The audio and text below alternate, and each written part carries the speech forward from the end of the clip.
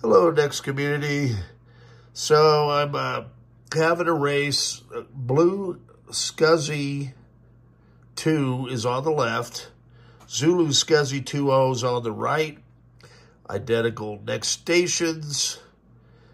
Both have 32 megs of RAM, new old stock floppies, power supplies, new caps. And okay, let's see if this will work this time.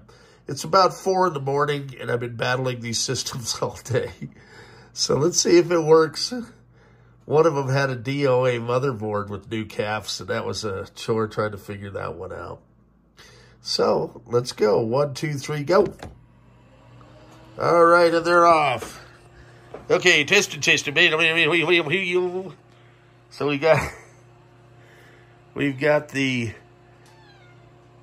Bella is complaining because it's 4 in the morning. Okay, so as you can see, we got Blue SCSI 2 on the left and ZULU SCSI on the right. Now we're going through the boot process. Okay, there we go. Still neck and neck. Okay. Looks like Blue SCSI had an edge there. They're both racing. This is interesting. It's kind of neck and neck. Now the story goes that the Blue SCSI 2 guys are using the code from the ZULU SCSI guys. Let's see.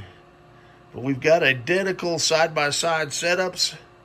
I mean, it's pretty much neck and neck. Let's see who gets to the login screen first. Oh, it's going to be close. Oh, ZULU SCSI by a nose. Okay, so I just wanted to show the boot process because it's late. I'm going to do some more videos tomorrow, but you can see that it's pretty much neck and neck. So there you go. We'll go to the boot process. What I'll do next is a login.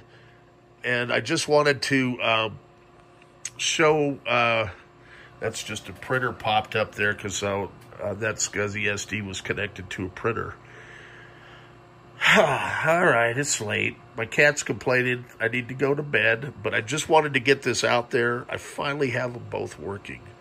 It shouldn't be this hard. I mean, man. But it'll make it easy to test them tomorrow, and I'll do a proper video. I'll get a little tripod set up. And, hey, it's good to know that they're pretty much the same speed. So we'll talk to you later. Bye-bye.